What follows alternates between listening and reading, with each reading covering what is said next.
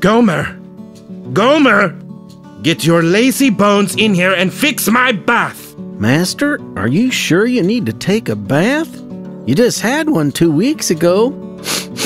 You smell all right to me. My mama never let me take a bath unless I smelled bad. She would say, Gomer, you smell bad. Take a bath. Be quiet, Gomer. I've had a bath every day for the last 2 weeks. No thanks to you.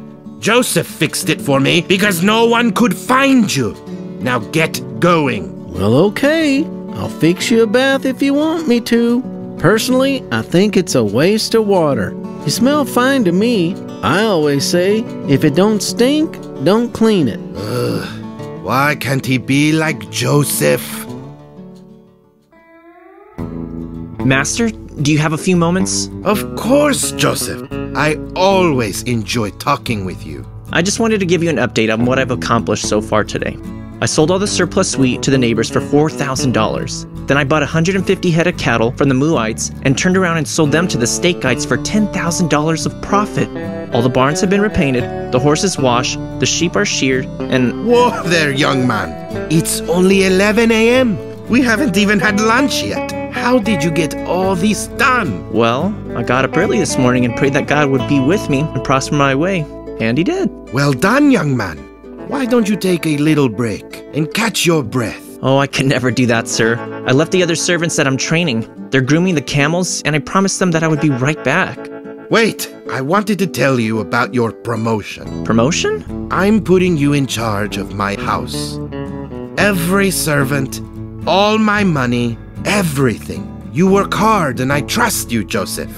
You are the jewel of the Nile as far as I'm concerned. Wow, thank you, sir, but it's God working in me. He has given me favor with you. God's favor put you on top. I will not disappoint you. I wish there were more people like Joseph in the world. This would be a better place, that's for sure. Potiphar, I've been looking all over for you. What's the matter? Oh, Joseph, he attacked me. Joseph? Joseph? No way. Here's his robe. No! I am beside myself with joy. My life has never been so good. Since Joseph came, everything is running so smoothly here. I get to go home at night to be with my wife and children. The cells are clean, no more fights.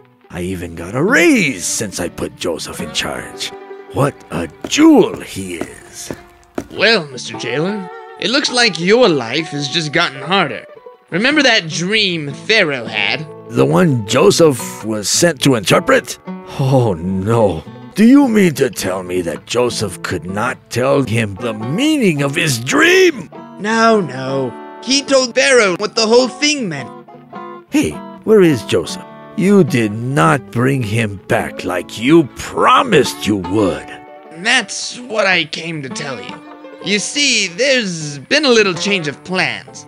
It seems Pharaoh liked Joseph so much he made him vizier over Egypt. What is this vizier? You don't know what a vizier is? He's second in command over all of Egypt. He answers only to Pharaoh.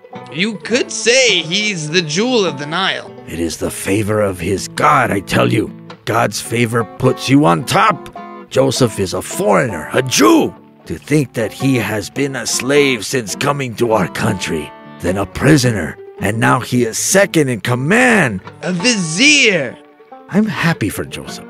His God is good to him. What you have told me today is wonderful, super, excellent, outstanding, incredible. Wait a minute. What am I saying?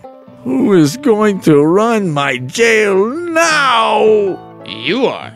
That is what they pay you for, remember? I think I'm going to start worshiping the God of Joseph. I could use a little favor in my life. What am I saying? A little favor? I need a lot of favor.